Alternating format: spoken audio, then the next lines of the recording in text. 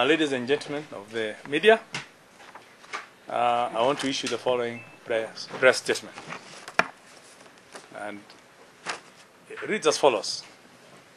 I've held several consultations with His Excellency the President, my family and friends, as well as colleagues, on the ongoing issue of the disposal of Grand Regency Hotel. As I've indicated before, my conscience is very clear on the role of the Treasury and specifically myself in this matter. I've maintained the position that I'm open to an independent inquiry to prove my innocence. Accordingly, I have requested His Excellency the President to be allowed to step aside to facilitate this inquiry.